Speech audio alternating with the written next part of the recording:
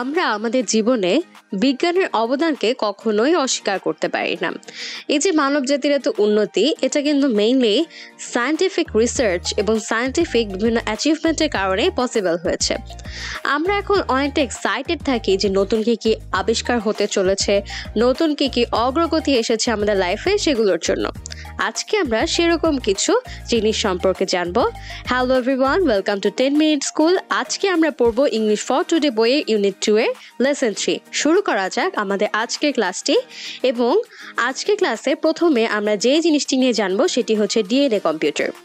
দেখো কি লেখা আছে, imagine having an iPod capable of holding thousands of years of high definition video. এখানে যে হাই ডেফিনেশন ভিডিওর কথা বলা হয়েছে বা এইচডি যে ভিডিওগুলো, এইচডি কোয়ালিটির যে ভিডিওগুলো, সেগুলো কিন্তু স্টোর করতে অনেক মেমোরি স্পেসের দরকার হয়। একটা ফোনে সাধারণত কিন্তু আমরা দেখতে পাই যে অত বেশি পরিমাণে এইচডি ভিডিও রাখা যায় না। এখন তোমরা একটু কল্পনা করো যে একটা আইপডের মধ্যে হাজার হাজার বছর ধরে তুমি এরকম অনেকগুলো হাই ডেফিনেশন ভিডিও স্টোর করতে পারো। আসলে ব্যাপারটা অনেক চমকপ্রদ, তাই না?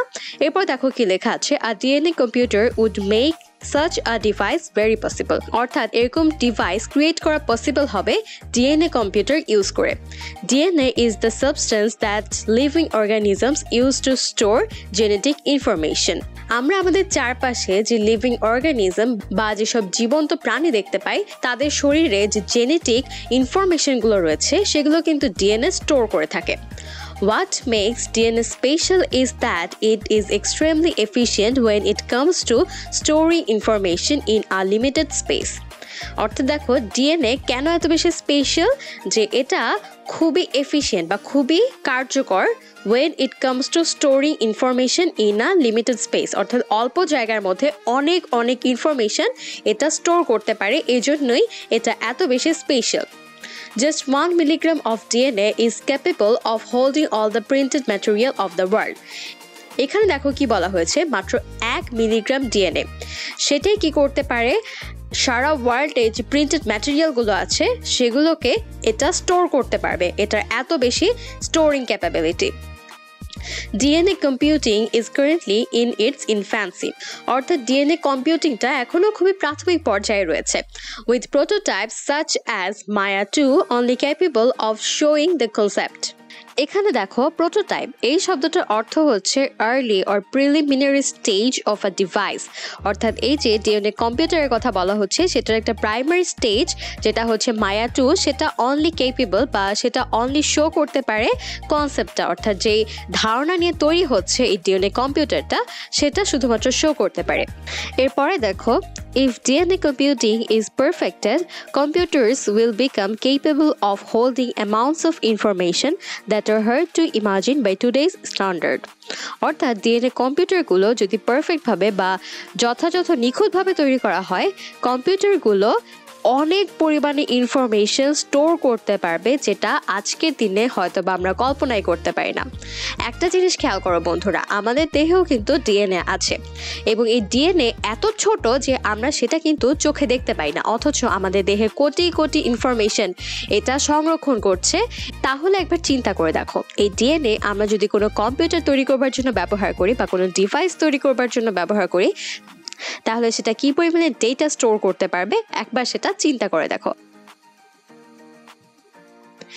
এরপরে আমরা জানবো পার্মানেন্ট মুন বেস সম্পর্কে। Ever since setting up human habitation in space was first imagined, it was thought that the moon would be the first object to be colonized since it was closest to Earth। এখানে দেখো, মহাকাশে মানুষের জন্য একটা স্থায়ী বসবাসের যোগ্য জায়গা তৈরি করার একটা চিন্তা ভাবনা কিন্তু মানুষ অনেকদিন ধরেই করে আসছে। এবং প্রথমে যখন এই চিন্তাটা করা হয়েছিল তখন এটা বলা হয়েছিল যে আর্থের যেহেতু সবচেয়ে কাছে মন বা চাঁদ রয়েছে, সুতরাং সেখানেই প্রথম মানুষকে পাঠানো হবে বসবাসের জন্য।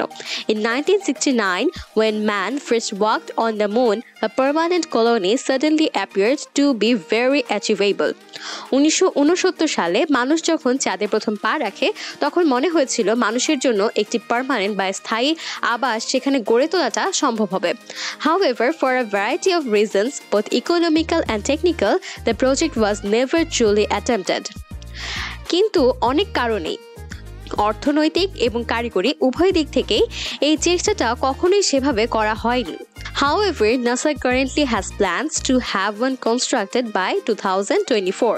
NASA বর্তমানে উদ্যোগ নিয়েছে যে মানুষের জন্য একটি স্থায়ী আবাস গড়ে তোলা হবে চাঁদে এবং সেটা করা হবে 2024 সালের মধ্যে।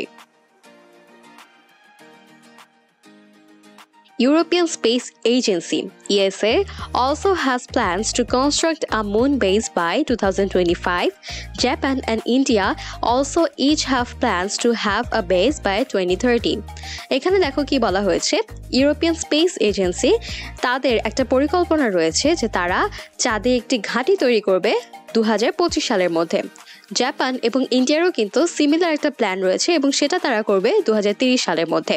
The biggest barrier to a base is money, কিন্তু এই যে ঘাঁটিগুলো তৈরি করা হবে সেটার ক্ষেত্রে প্রধান যে প্রতিবন্ধকতা বা বড় যে প্রতিবন্ধকতা সেটা হচ্ছে অর্থ। মেনি পিপল উইদিন নাসার অনেকেই ইনক্লুডিং বাজ আলড্রিন, বিশেষভাবে বলা যেতে পারে বাজ আলড্রিনের কথা যিনি নীল আর্মস্ট্রং এর পরে চাঁদে পা রেখেছিলেন, have criticised the building of a moon base, saying that NASA should put more focus on different issues like clean energy. তারা কিন্তু এই যে নাসা যে একটা প্ল্যান করেছে মুন বেস তৈরি করবার জন্য সেটার একটা সমালোচনা করেছেন এবং তারা বলেছেন যে নাসার অন্য বিষয়গুলোর প্রতি বেশি মনোযোগ দেওয়া উচিত, যেমন ক্লিন এনার্জি। এখন আমরা জানবো ক্লিন এনার্জি নিয়ে। While many alternatives to fossil fuels have been investigated, there is still quite a way to go before mankind's energy supply is completely renewable. Fossil fuel বা জীবাশ্ম যে জ্বালানিগুলো সেটাই কিন্তু আমরা মেইনলি ব্যবহার করে থাকি আমাদের এনার্জি সোর্স হিসেবে। এটার অনেকগুলো বিকল্প পদ্ধতি ইতিমধ্যে আবিষ্কার হয়ে গিয়েছে, কিন্তু কমপ্লিটলি রিনিউয়েবল এনার্জি সোর্স বা নবায়নযোগ্য যে শক্তি উৎসগুলো রয়েছে সেগুলো ব্যবহার করতে, সেগুলোর উপরে পুরোপুরি নির্ভরশীল হতে আমাদের কিন্তু এখনো অনেক দিন সময় লাগবে। As of today, 80% of all energy comes from fossil fuels.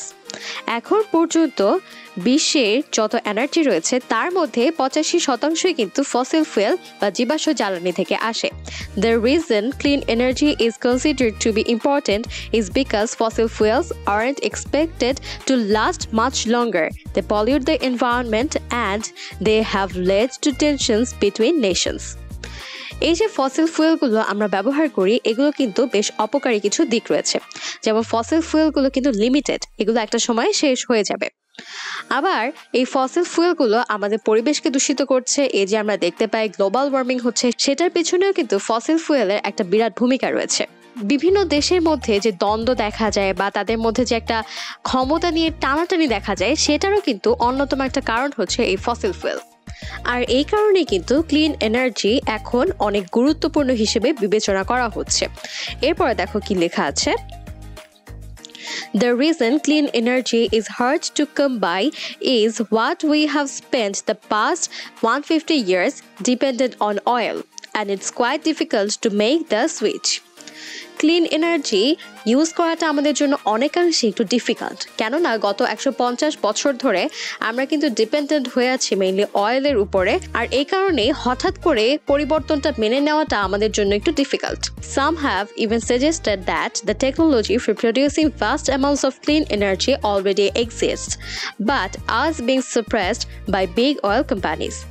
অনেকে এটা মনে করে থাকেন বা এটা বলে থাকেন যে আমাদের যে প্রযুক্তি রয়েছে সেটার মাধ্যমে আমরা প্রচুর পরিমাণে ক্লিন এনার্জি প্রডিউস করতে পারি, যেটা আমরা ব্যবহার করতে পারি, কিন্তু এটা সম্ভব হচ্ছে না বিশ্বের বড় বড় অয়েল কোম্পানিগুলোর জন্য। However, several European countries have produced considerable amounts of clean energy. European অনেক কান্ট্রিতেই কিন্তু বেশ উল্লেখযোগ্য পরিমাণে ক্লিন এনার্জি অলরেডি প্রডিউস করা হয়েছে। Current methods of clean energy include wind, solar, geothermal, tidal, hydropower, nuclear, and biofuel.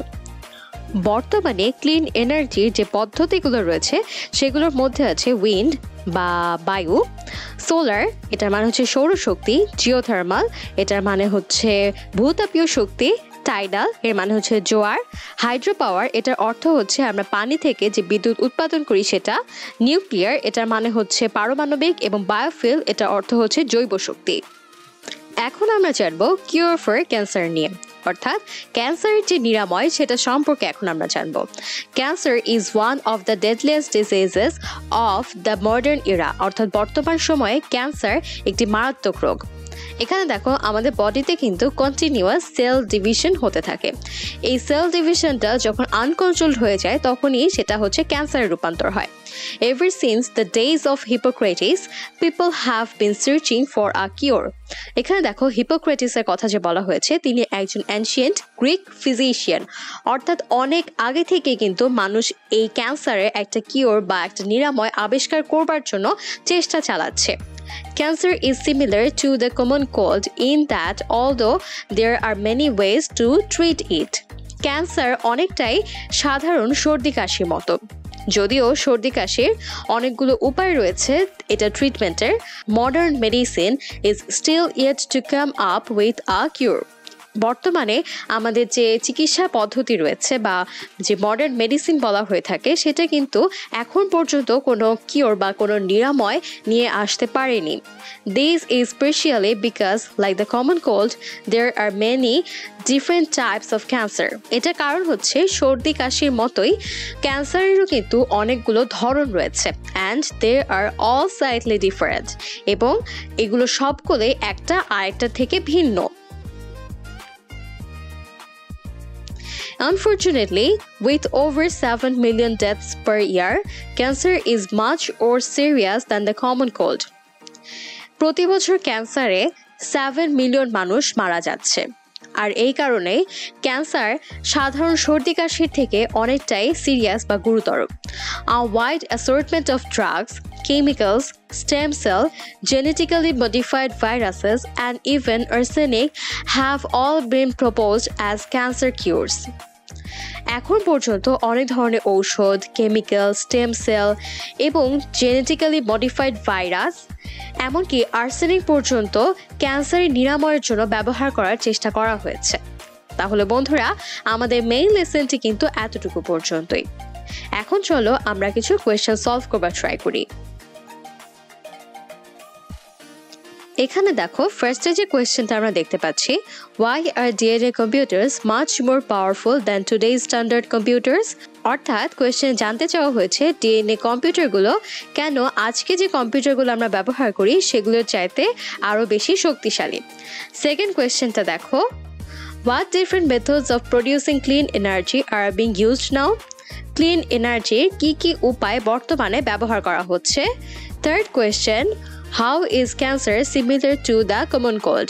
Cancer কিভাবে common cold বা সাধারণ সর্দি কাশির সাথে সাদৃশ্যপূর্ণ। লাস্ট যে কোয়েশ্চেনটা আছে, which of the 4 scientific breakthroughs listed in the text do you think will be most useful for mankind? Why do you think so? বা আজকের ক্লাসে আমরা যে 4টা বৈজ্ঞানিক আবিষ্কার বা সফলতা সম্পর্কে জানতে পেরেছি এই টেক্সটে, তুমি কোনটা মনে করো মানবজাতির জন্য সবচেয়ে বেশি উপকারী হবে? কেন তুমি এটা মনে করো, ব্যাখ্যা করো। চলো আমরা কোয়েশ্চেনগুলো অ্যান্সার করার ট্রাই করি। ফার্স্টের কোয়েশ্চেনটা হচ্ছে, why are DNA computers much more powerful than today's standard computers? এটার উত্তরে আমরা এভাবে লিখতে পারি যে একটা ডিএনএ কম্পিউটার অনেক পরিমাণে ইনফরমেশন স্টোর করতে পারে, because it can store huge amount of information in a limited space. অল্প জায়গার মধ্যে অনেক পরিমাণে ইনফরমেশন স্টোর করতে পারে বলেই এটা আজকের কম্পিউটারগুলোর চাইতে অনেক বেশি শক্তিশালী। এরপরে কোয়েশ্চেনটা দেখো, what different methods of producing clean energy are being used now? একটু আগেই আমরা এই কোয়েশ্চেনটার অ্যান্সারটা পড়ে এসেছি। আশা করছি তোমরা এই কোয়েশ্চেনটার অ্যান্সার করতে পেরেছো, এবং এটা উত্তরটা হবে current methods of clean energy are wind, solar, geothermal, tidal, hydropower, nuclear and biofuel. আশা করছি এই কোয়েশ্চেনটার অ্যান্সার আর এক্সপ্লেইন করা আমার দরকার হবে না। এরপরে কোয়েশ্চেনটা দেখো, how is cancer similar to the common cold? ক্যান্সারের সাথে কিভাবে সাধারণ সর্দি কাশির মিল রয়েছে বলে তুমি মনে করো? এখানে অ্যান্সারটা হবে because both of these diseases have several types and medical science has not come up with drugs to cure them. এখানে দেখো ক্যান্সার সাধারণ সর্দি কাশির সাথে এই কারণেই সাদৃশ্যপূর্ণ যে এই দুইটা ডিজিজেরই কিন্তু অনেক টাইপ রয়েছে, অনেক ধরন রয়েছে এবং এখন পর্যন্ত এগুলোকে সম্পূর্ণভাবে নির্মূল করবার জন্য কোনো কিওর বা নিরাময় কিন্তু মেডিকেল সায়েন্স আবিষ্কার করতে পারেনি। এরপরে যে কোয়েশ্চেনটা আছে এই কোয়েশ্চেনটার অ্যান্সার আমি তোমাদেরকে বলবো না, কারণ এই কোয়েশ্চেনটা তোমরা নিজেরা লিখবে এবং এটা তোমাদের জন্য একটা হোমওয়ার্ক থাকবে। এই কোয়েশ্চেনটার মিনিং আমি একটু আগেই তোমাদেরকে জানিয়ে দিয়েছি। তোমরা এই কোয়েশ্চেনটা তোমাদের খাতায় লিখবে এবং কমেন্ট সেকশনে আমাকে জানিয়ে দিতে একদমই ভুল করবে না। এরপরে দেখো, from your reading of the text, match the parts of sentences in column A and column B to make complete sentences. এখানে দেখো কলাম এ আর কলাম বি তে কিছু সেন্টেন্স দেওয়া আছে, পার্ট অফ সেন্টেন্স দেওয়া আছে। এই সেন্টেন্সগুলোকে পড়ে পড়ে আমাদেরকে মিল করতে হবে। কলাম এর ফার্স্টটা দেখো, science will never be perfect because, science কখনোই একেবারেই নিখুঁত হবে না। এটার সাথে আমরা যেই সেন্টেন্সটা ম্যাচ করতে পারি সেটা হচ্ছে it is always getting better. এর কারণ হচ্ছে এটা সবসময় আরো বেশি উন্নত হচ্ছে। DNA is considered very special because, DNA কে অনেক বেশি স্পেশাল বলে কনসিডার করা হয়। এটার কারণ হচ্ছে এখানে আমরা যেই সেন্টেন্সটা এটার সঙ্গে ম্যাচ করতে পারি সেটা হচ্ছে it's ability to store huge amount of data, অর্থাৎ এটা অনেক পরিমাণে ডেটা স্টোর করতে পারে বলে এটা স্পেশাল। তারপরে দেখো, দেয়ার was no attempt to make human colony in the moon due to, এটার সঙ্গে আমরা ম্যাচ করতে পারি C both financial and technical reasons, অর্থাৎ কারিগরি এবং অর্থনৈতিক কারণেই চাঁদে মানুষের স্থায়ী বসবাস গড়ে তোলবার চেষ্টা করা হয়নি। এরপর দেখো, importance is given on clean energy because, এটার সঙ্গে আমরা মিল করতে পারি D there are many demerits of fossil fuel, অর্থাৎ জীবাশ্ম জ্বালানি বা ফসিল ফুয়েলের কিছু অপকারী দিক রয়েছে বলেই ক্লিন এনার্জিকে এত বেশি গুরুত্ব দেওয়া হচ্ছে। In one sense cancer is similar to the common cold because, এটার সঙ্গে আমরা মিল করতে পারি medical science has not come up with drugs two কিউর them, অর্থাৎ চিকিৎসা বিজ্ঞান এখন পর্যন্ত এই ক্যান্সার আর কমন কোল্ডের কোনো কিওর বা নিরাময় আবিষ্কার করতে পারেনি বলে এই দুইটা সিমিলার। এখানে দেখো এই টেবিলটার কিন্তু একটা মজার দিক রয়েছে। এখানে 1 এর সঙ্গে এখানে এ ম্যাচ হচ্ছে, 2 এর সঙ্গে বি, 3 এর সঙ্গে সি, 4 এর সঙ্গে ডি এবং 5 এর সঙ্গে ই। এটা কিন্তু তোমাদের বইতে এভাবেই দেওয়া আছে। আমি তোমাদের বই থেকে টেবিলটা তুলে এখানে তোমাদেরকে সলভ করে দিয়েছি। তাহলে বন্ধুরা, আমাদের আজকের ক্লাসটি কিন্তু এতটুকু পর্যন্তই। আশা করছি আজকের এই ক্লাসটি তোমরা খুব ভালোভাবে বুঝতে পেরেছো। আজ তাহলে এই পর্যন্তই, দেখা হচ্ছে এর পরের ভিডিওতে। আমার সাথে এতক্ষণ থাকবার জন্য তোমাদের সবাইকে অসংখ্য ধন্যবাদ। স্কিল আর পড়ালেখার জন্য যা কিছু প্রয়োজন একটি অ্যাপেই পাওয়া যাবে সকল সলিউশন। 10 মিনিটস নিয়ে যে কোনো জিজ্ঞাসায় কল করুন 16910।